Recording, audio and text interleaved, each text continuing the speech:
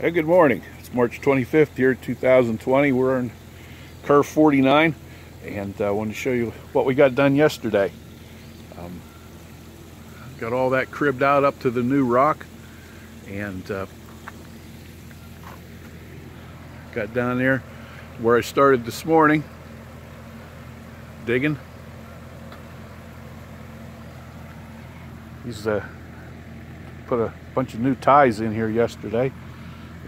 These new ties really, they look nice in the track bed here. This is called a skeleton track. I put up another video a few days ago about skeleton track if you want to take a look, see at it. But I go through here, and my job's to crib out ties and help change the ties with my excavator there. Do the cribbing out and then come back, and we have some laborers help me yesterday. They'll pull the spikes on the old ties, and I'll get underneath the rail with my excavator bucket, pick the rail up so they can pull the ties plates out. Those are the tie plates there. Here's something else I want to tell you about the tie plates. A lot of people don't know this. Tie plates aren't cut flat. That rail's actually not laying in there flat. It's a 1 in 40 cant that the tie plates are cut at. I don't have a tie plate here, I'd show you. So the rail is leaning a little bit, almost 3 degrees in. That helps. Both rails are like that. All tie plates are cut like that. That helps when the train's coming down through here. That helps prevent the forces from pushing the rail over. If the rail was laying in there flat, it would have a much greater tendency to want to roll that rail over, especially on the high rail here on these curves. We got a good bit of work done yesterday. This is what I started this morning. I don't have anybody to help me this morning. Everybody's down there on the rail gang. It's my cribbing bucket. I put up another video here a few weeks ago, or a few days ago, about watch me actually cribbing the ties out. But down here we got a apprentice loader, and they're putting in more new rail. This is all new rail over here on this low side. We've got about 1,200 feet. Yesterday we probably got 400 or 500 feet of new rail laid. It's a pretty good day. It was a pretty good day.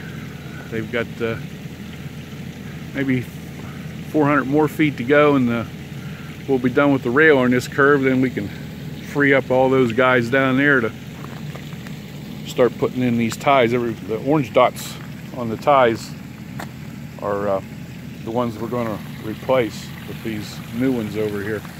I really like to look at those new ties in the track.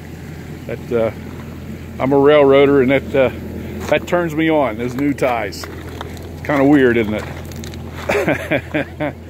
But we've got, oh, here's an ugly mess. This is a lot of mud in here. This was just full of mud. It's no wonder this track surface wouldn't hold very good. So dig all this out, put new ballast in, and raise the track up with the tamper. I'll come in here probably Friday and tamp all this, get it all filled with rock here tomorrow, tamp it, put about a 6-inch lift, get it up out of this stuff, get some good new rock underneath it. We got a dead track this week for 3 days. That means they're not running the train. The mine where we work at's moving a longwall panel, longwall from one panel to the new panel. So no train, dead track, and we're getting stuff done. We've got a long ways to go. We're not going to get everything done in these 3 days, but we're making a pretty good attempt at it.